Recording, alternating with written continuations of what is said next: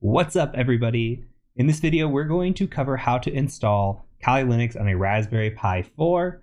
I've got this little Raspberry Pi right here that I'm going to be installing it on, and we're going to do this no fluff, no BS in under 5 minutes. As always, if you like the channel, hit the like button, subscribe, comment down below, etc., etc. Let's get right into the lesson. Okay, first things first, you're going to need a Raspberry Pi 4. I just go to Amazon, type in Raspberry Pi 4. Now you can get the most sold model, which is this one with 16,000 reviews for $158.99. A little bit pricey. It's gone up since COVID. Unfortunately, this is what this one looks like.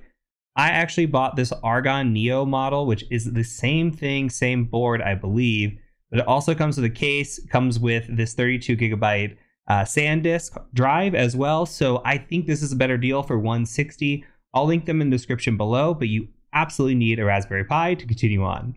The next thing you'll need, of course, is Kali Linux. If you go to Google and you type in Kali Linux download and you click on Get Kali right here, it'll bring you to this screen. Now we're going to need the ARM edition. So it's the first one here on the left. Click on that. And then you need to select the ARM version for your Raspberry Pi. I'm using a Raspberry Pi 4, however, I'm using a 64-bit model. So make sure you download the correct version. All you have to do is hit download here, and that'll start your download. Please note the downloads on this website, no matter your internet speeds, are incredibly slow. You may have better success using the torrent instead. The next thing we're going to do is download a tool called Etcher.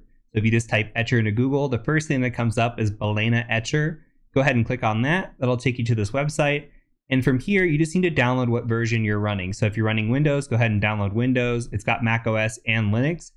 I'm actually going to download the portable version here. Super straightforward. That'll start the download. And once it's downloaded, go ahead and meet me on the next screen. Now, as I mentioned, it comes with this micro SD card. I'm going to go ahead and just plug it into this micro SD to SD converter. And then I'm going to plug that into this USB to micro SD here. And this will allow me to run this on USB. You can also just use a regular old flash drive, though if you do, it can be kind of bulky when you put this in like that. You can get one of the smaller flash drives as well, but I prefer just using the micro SD. All right, next up, we need to flash this. So we're going to go flash from file. I'm going to grab this Linux version that I downloaded. I'm going to select my target. Here's that 32 gigabyte device that came with it. I'm going to go ahead and select that. And then I'm just going to hit flash. Now this is going to take a few minutes to process. So I'm going to go ahead and pause here and I'll see you back in just a minute. Okay, the last step, you are brought to this login screen and all you have to do is type in Kali. So say username of Kali, password of Kali.